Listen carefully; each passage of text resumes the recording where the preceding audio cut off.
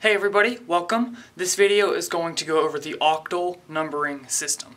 If it's helpful, please be sure to subscribe and like this video. So, octal. So far, we have gone over the numbering systems: binary and hexadecimal.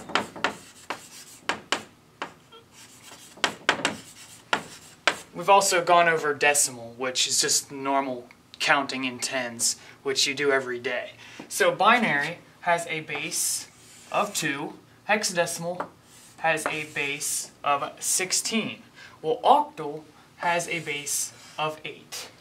What this means is that there is 8 different symbols that we can use. For binary, there's 2 different symbols. Hexadecimal, there's 16. Just to illustrate this, for binary, you have a 0 and a 1. That means it's a base 2 because you have 1 symbol, 2 symbols. Hexadecimal is 0 through F, which if you don't really know what that means, go check out my hexadecimal video. Octal, on the other hand, though, is a system with the base 8. That means we get the range 0 to 7. So the complete octal dictionary or numbering system contains the numbers 0, 1, 2, 3, 4, 5, 6, and 7. And if we were to count these, we would get 1, 2, 3, 4, 5, 6, 7, 8, or oct. That's what oct means. Like an octagon, or an octopus, or October, which is the 10th month of the year. That's confusing. Anyways, octal has a base 8, and octal is mainly used to count binary in groups of 3. So this is an example which we could use to convert to octal. So octal and hexadecimal is basically a friendly version of binary that humans can understand easier. Because if you have a long chain of binary, it gets pretty confusing. So let me just illustrate something.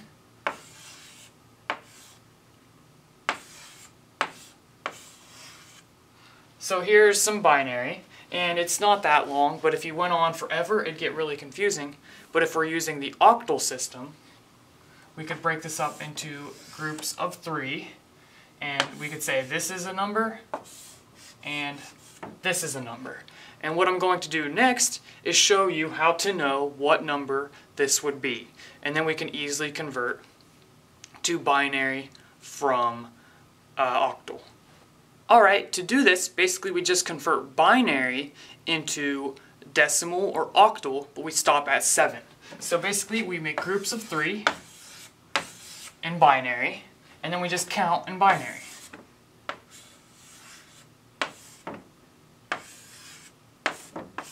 If you don't understand how to do this, check out my Introduction to Binary video.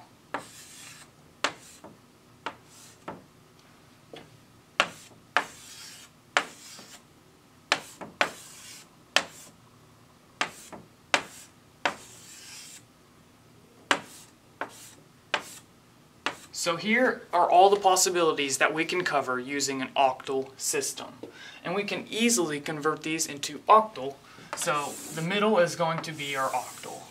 So this will be 0, this will be 1, this will be 2, this will be 3, this will be 4, this will be 5, this will be 6, and this would be 7. So if we have a binary string, like let's say it's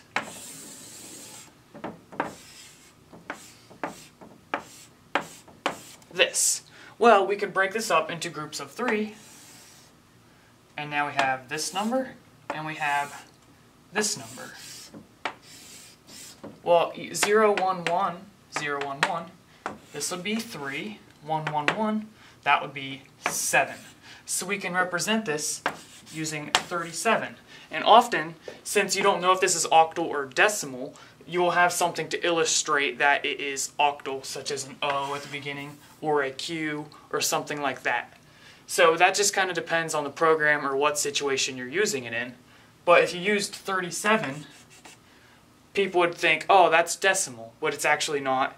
It's octal. So now we can practice this with a longer string of binary. So let's make it pretty long.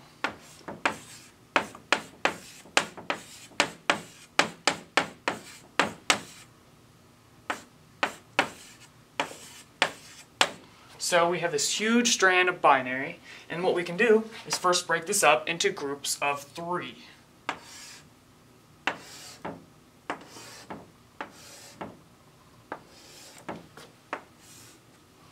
So now we have these nice, easy to read groups of 3. 101 is 5, 101, 5, 010, which is 2, 111, 7, 010 is 2, 110 is 6, 001 is 1. So now we can illustrate this with the octal 5527261. It's a little longer than hexadecimal, but it's still more convenient than looking at this huge strand of binary. So if we are not looking at binary and just looking at the normal numbering system, here's how binary works. You would start out with 0. Here, I'm going to put this up here. And then you go to 1, 2, 3, 4, 5, 6, 7, and then you're going to go to that. So basically it jumps from 7 to 8. I know it's a little confusing because you're missing 8 and 9, but because it's a base 8 system, we can't use those extra symbols. So this is actually 8, this is 9, and so forth.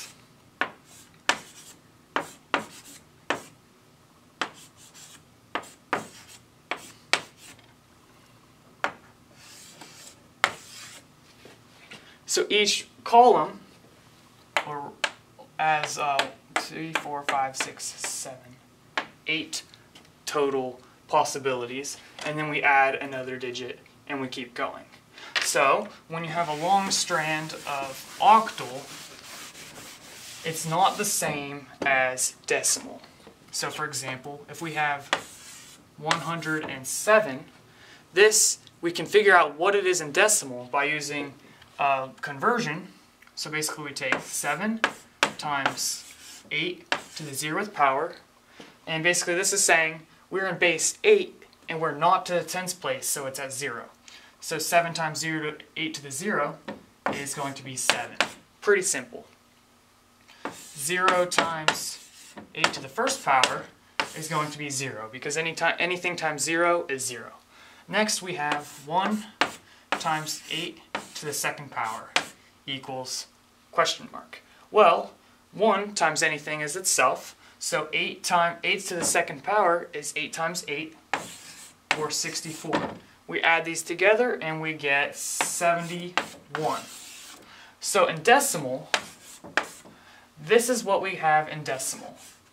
These represent the same numbers. So this is decimal, this is octal. So you can see it's kind of confusing at first if you're not used to different numbering systems, but if you illustrate that this is octal by putting some kind of sign before it to say, okay guys, this is an octal number, people are going to know that, oh, it's a little bigger than what the actual number is. So if you watched my hexadecimal video, you would know that hexadecimal has a range from 0 to F, with a total of 16 different possibilities without going to the next placeholder. That means we can actually cover more using the hexadecimal system rather than the octal system when it comes to binary.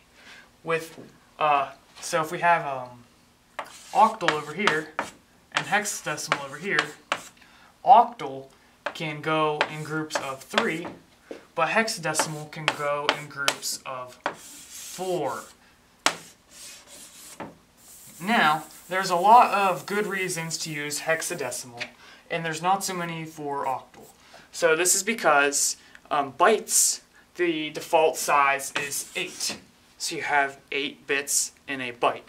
What that means is if you have a strand of binary, like this this is considered 1 byte. A byte contains 8 bits. Each one of these is a bit.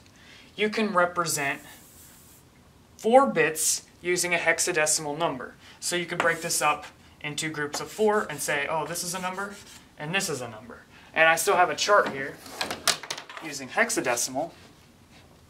0110, 0110 is 6, 1110 is E. So you can represent this strand of binary 0110, 1110 just using 6E. And you can illustrate that it's hexadecimal using an O and an X or something like that. But as for octal, if we have the same thing in binary, we would have to break this up into groups of 3, which causes a slight problem. So we break the first thing off into 3, the next thing off into 3, and then we can just group them like this. But you see, this one has 3, this one has 3, but this one only has 2. So what we'd have, sorry, I stuttered there. What we would have to do is take the next bit of the next byte or something like that, which gets confusing. So if we're working with a byte size of 8, you almost always use hexadecimal to represent binary, because this is not practical, because 8 is not divisible by 3, and therefore you get 3, 6 with a remainder of 2. So if the byte size is 9 or 6 or something besides 8, then octal is the way to go. Another use is if you're using a byte size that is divisible by 3, such as a 12-bit machine, or a 24-bit, or a 36-bit machine. That way it's divisible by 3 even if the byte size is still 8. So yeah, that's a couple of the problems with the octal system, but it is still used. That's why I'm teaching it. For an example, it is often used for the Unix file permissions. So if you want to learn about that, just look up Unix file permissions using octal, and it's very simple to understand. You'll also have some unique uses within some programming languages and so forth like that. So it is important to know, just know that representing binary, it's usually hexadecimal because it's in groups of 4, and computers are often multiples of 2. So you get like 16-bit, for example. Well, that's 4, 8, 12, 16. Easy to use for hexadecimal. Whereas octal, you can't really do that. You get 3, 6, 9, 12, 15 if you're counting in 3s. So that's a problem. So yeah, that is the basics of octal. Hopefully it was helpful. If you didn't really get anything from this, just know that it is a base of 8. It's often used for the Unix file permissions. And yeah, that's about it. Basically, just try to compare the octal to the hexadecimal, the binary, and the decimal numbering systems, and you'll get a general idea of how they all work. Hopefully that was helpful. If you have any questions, please be sure to leave a comment, and if you like this video, please be sure to subscribe, and I will see you in the next one. Thank you, and goodbye.